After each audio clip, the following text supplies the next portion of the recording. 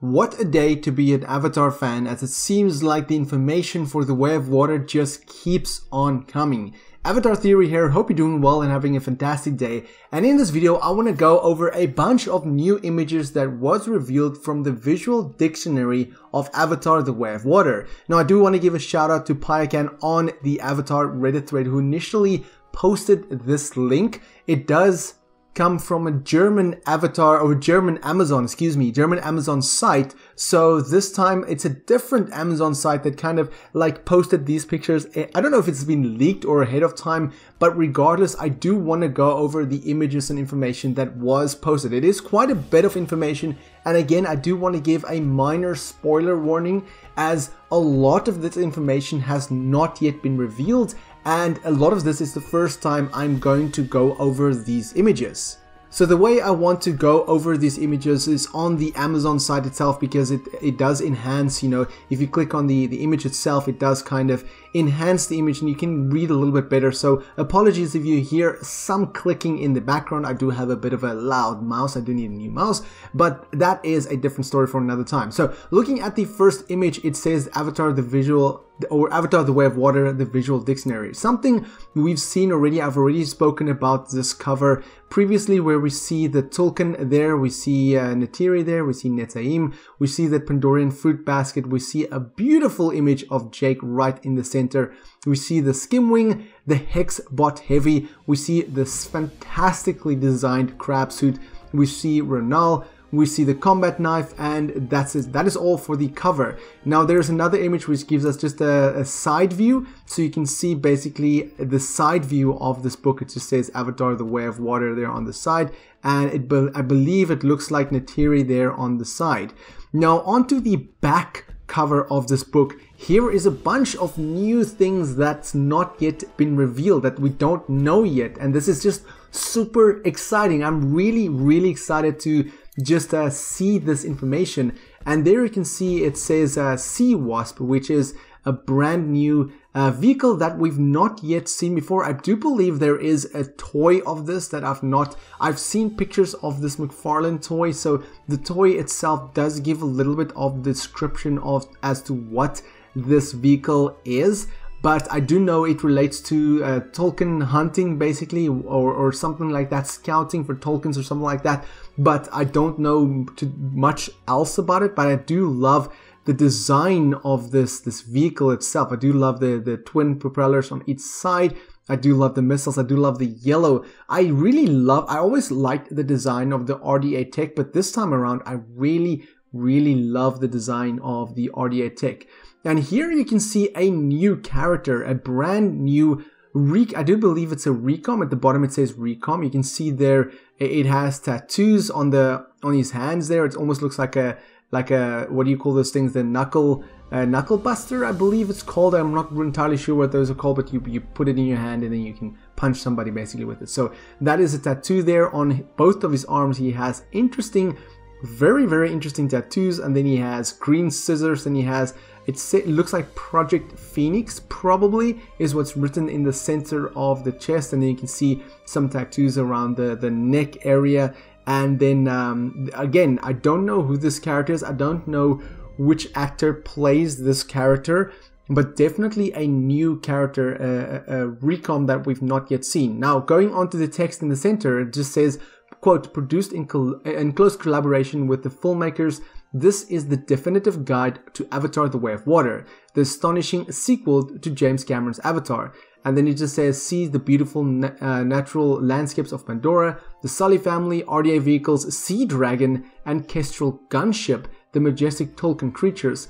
Explore the Metkayina village, the Metkayina clan's high camp, RDA's base Bridgehead, and much more. Forward by Sigourney Weaver. Interesting, very curious. I love it when actors basically contribute to stuff like this.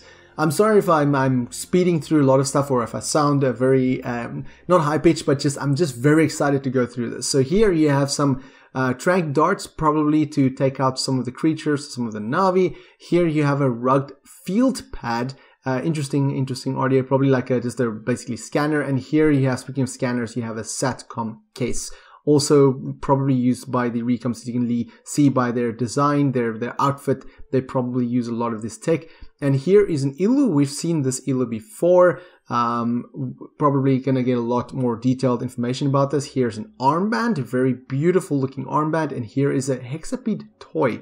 I would love to have one of these toys on my desk, to be honest. Really love the design of this. Curious to see what case they're going to be used. Probably for the children or the babies, the Navi children, the babies are probably going to be given to them. And that is the look at the back of the book. But now we're going to jump into one of the creatures. Basically is the Skimwing. So here you have quite a bit of detailed information about the Skimwing. You can see the side view there, you have the back view, you have the front view, and this, of course, the image that we see in the teaser trailer at the end, where we see Jake on top of the Skimwing. In one teaser trailer he has the gun, and the other one he has the spear. So looking at the text itself first, it says, quote, "Called Turak by the Navi, Skimwings are large, powerful Pandorian flying fish. The Skimwing is a lungfish." Excuse me, let me repeat that. The Skimwing is a lungfish. It uses gills while underwater, but breathes air through 2 nostrils on top of its head during sustained flights. The air is exhaled through the gill covers. When swimming underwater, they fold back their pectoral wings for streamlining. Aided by Pandora's low gravity and high air density, they can launch themselves out of the water, flying in ground effect to gain extra lift like a gliding pelican. Unlike a pelican and more like the much smaller flying fish on Earth, Skimwings get continuous propulsion from their long tails, which remains in contact with the water and can travel for hours at a cruise speed of 35 knots or 40 miles per hour or 65 kilometers per hour. The reef people mount these animals to hunt for larger prey at the surface or to dive deeper, and warriors ride them to battle, much like we see Jake here in this picture at the end of the teaser trailer. And it does say there atop a Skimwing, Jake is ready to fight the RDA's forces. These flying fish are difficult to tame and ride and are for strong and advanced riders only. So definitely not something you would see a teenager or a young Metkayina warrior ride, because it does say, you know, difficult to ride and more for strong and advanced riders. So looking at the top there, it just says front view. You can see a beautiful looking Skimwing. You can see there's the back view. Rear view, it says vertebrae extend to the lower portion of the caudal fin, excuse me, and it just says bonding with the Navi. Turak do not always bond for life with an individual Navi rider as Ikran do, but they are very picky who rides, so they're very picky essentially. So they don't bond for life, but they're very, very picky. Interesting. Unless a bond of understanding is formed, the Turak may not return from its solo feeding forays. It typically hunts in larger territory. Turak are high maintenance mount and require a lot of bond time to remain loyal and return to the village. They are best suited to strong young riders. So interesting that they say that it's not for, it is for more advanced riders, but they say here for strong young riders. So I'm guessing, well, they do say strong, so, you know, you have to be experienced and strong, I guess, but it continues to say young riders who hunt big game or are on defense patrols as outriders, defending the lagoon from incursions by major pelagic predators. So these are, like they say, used for defending and patrolling. So I really do love the design of this creature. You can see there it has this sharp teeth in the front, this long nose, and I just love the color. It's just like, you can see there the orange and the slight blue-green kind of, and the blacks going to the middle there. I do really love this. And there it says gill slits behind the spiral openings allow breathing underwater. Inside the body, basically, so this is there where they this area here is where they breathe, and it says small pectoral fins occasionally skim water surface, providing stabilization and balance while Turak is in ground effect.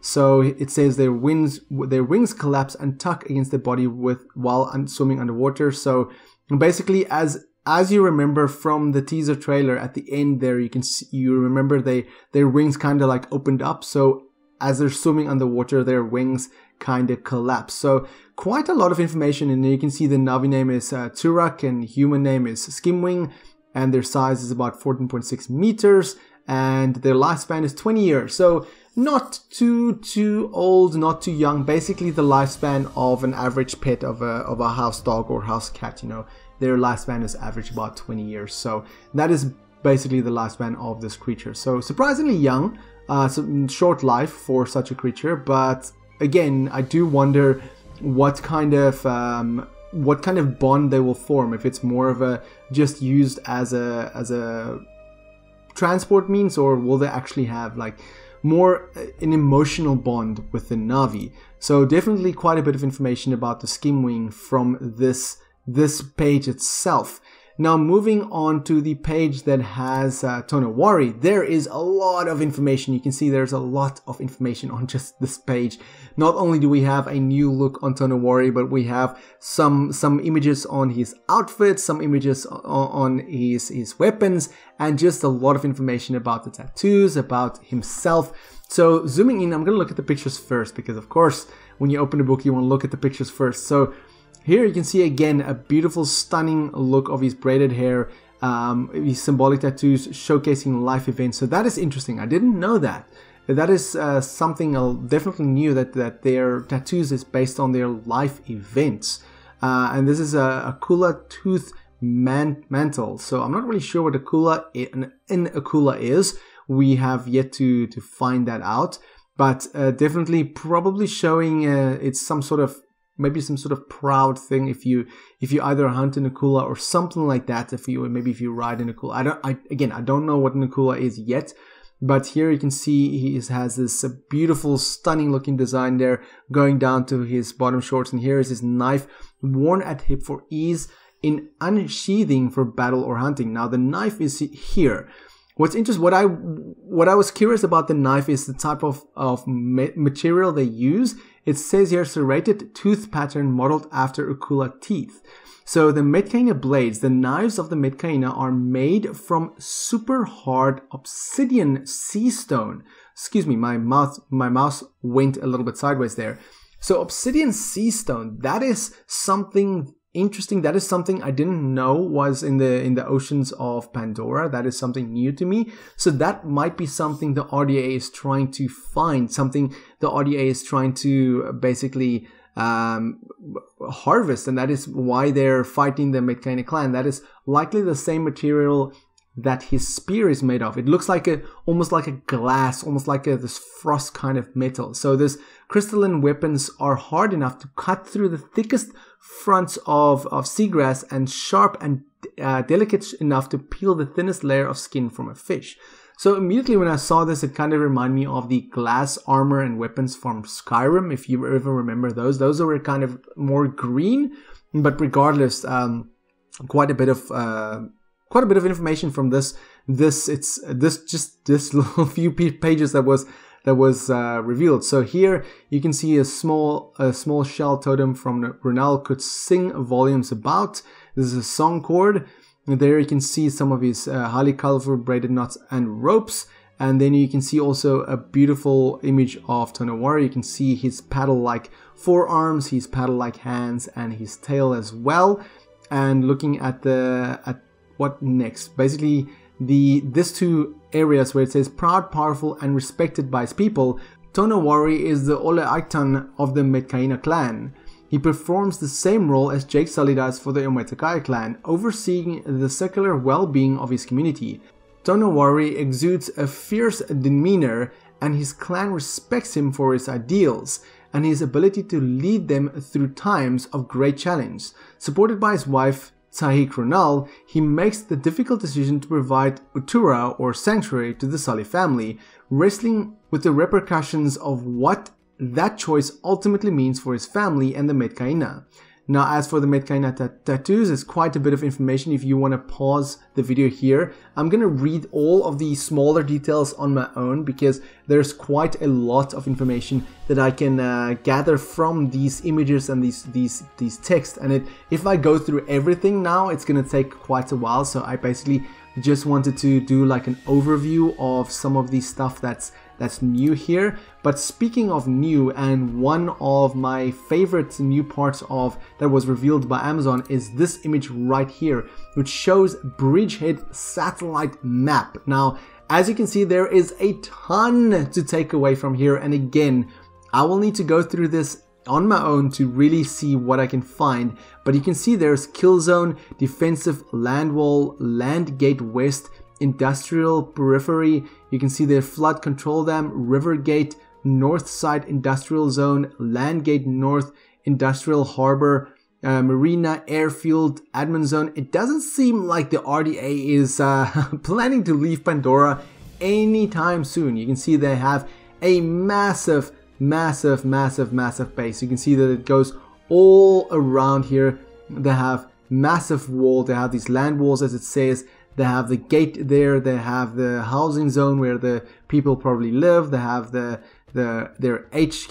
They have defensive seawall on the sides there, which we're gonna probably see a massive battle at the end there. The marine kill zone, very interesting to see marine kill zone, and the kill zone at the top there, and at the bottom there it just says the kill zone. Bridgehead requires protection from Jake's warriors and other Na'vi, as well as Moon's wildlife. Protecting Bridgehead in his regard is the kill zone, a strip of bare earth 2 miles wide between the city wall and the natural tree line. Regularly treated with herbicides and defended with automated weapons, this strip of death that was once a forest keeps Awa and her vast networks of sensors and fangs in the flora and fauna of Pandora's at arm's length. So very interesting. We're probably going to see quite a lot of killing on Pandora of the creatures and just everything. You can see there the destruction there at the top there, and like I said, if you want to pause the video here and read it on yourself, you can do that, or just follow the link in the description where you can check out the images for yourself. I'm gonna go through all of this by myself, by my own, and see what I can find. Here you can see also a stunning image of Bridgehead, which we briefly saw in the teaser trailer, and at the bottom there you can see a fact file and a city of 1,000 cranes. Basically, just yeah, there's a lot to digest from just this image alone. You can see there Bridgehead is massive, much bigger than I expected. I didn't expect it to be, I expected the RDA's base to be large, but I didn't expect it to be this massive. It is quite a sizable area. If you just look at this, you can see there it is really large, and it just yeah, they came back with vengeance, basically. And it's going to be very hard to see Jake tackle this base. I mean, there's going to be a lot of marine battle. You can get the top area and you can get the bottom area. You see there's a sea gate north and there's a sea gate south. So I wonder if we're going to see, I wonder what that little craft there is. That's one of the crabs or one of the new RDA weapons or vehicles, excuse me.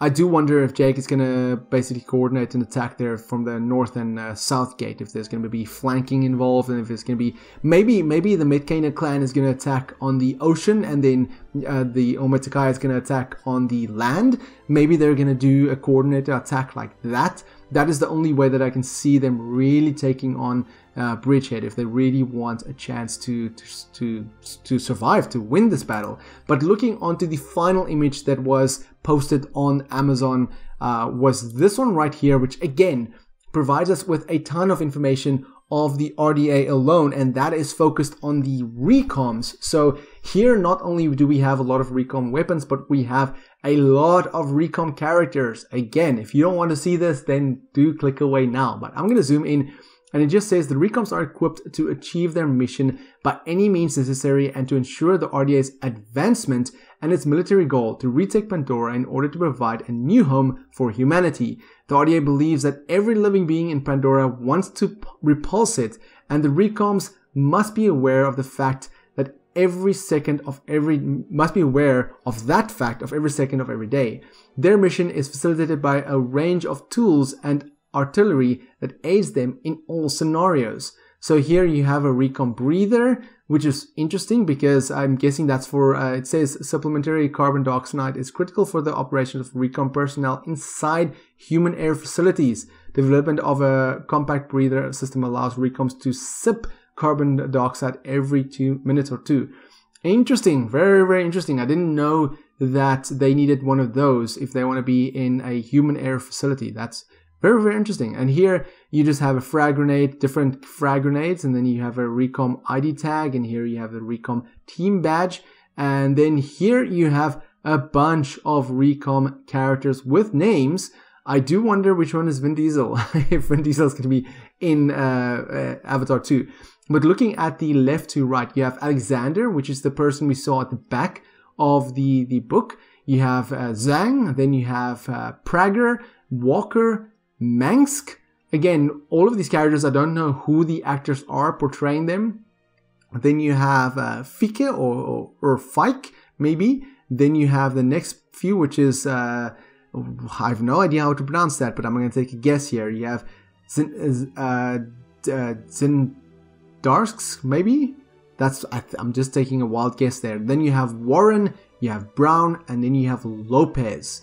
And then here it just says Recom units. Regarded as the RDA's muscle, the Recom unit is a special forces operation that takes orders from the top and assists in any extraordinary circumstances. These well-trained soldiers toe the line and are respectful of the chain of command, following tactics that they are told will keep them alive beyond the perimeter. But it's going to take more than guns and manpower to subdue the Pandoran rainforest, and their survival may depend on how much they're able to adapt in the field. Interesting information. That's quite a nice looking gun there. Here you can see some of the knives. I believe we saw one of the knives in the cover. Here you see one of the machine guns, and there you have a pistol. There you have some bullets, and then here's a high-powered pistol, and here you have the throat comms, which we've seen quite a bit, and then you have the hydration pack. So quite a bit of information to gather just from these 4 pages that was posted, these 4 or 5 pages that was posted on Amazon, on Amazon's site. Because yeah, like I said, if you want to pause the video at any time to read some of the text, then please do, because like I said, I'm going to go through all of this by myself, the recoms, about Tonowari, especially about Bridgehead, because there is a lot of information just to gather from this image alone, just of all the locations, just figuring out what is where, and just looking at all of this text and trying to gather what we know based on the information that was provided to us right now. So like I said, this is a bit of a lengthy video so far, but if I had to go through all of it, then it would be even longer. So feel free, like I said, to go back, pause the video where you want to read some of the text. And again, if you want to read all of this on your own, the link to this website is in the description below. Hopefully Amazon won't take down the pictures, because that would be a real bummer. But if you do want to go there, save the pictures before they take it down. As it's say the art book, the visual dictionary, and the art book, which also provided some pictures earlier today, will be released on the 16th of December. But with all that said, let me know in the comments below what you are most excited about based on all of this information that was just revealed. It is just quite a day to be an Avatar fan. But let me know in the comments below what you think of all of this, the Recoms, Bridgehead, the Skimwing, Tonowari, all of the information that was revealed, all of the characters, all of the Recom characters. It seems like the RDA is going to be quite powerful this time around. They were already powerful, but it seems like this time around they're going to be quite a force to be reckoned with. But let me know in the comments below, and for more Avatar content, have a look at the rest of my channel. Until next time, have a fantastic day and stay safe.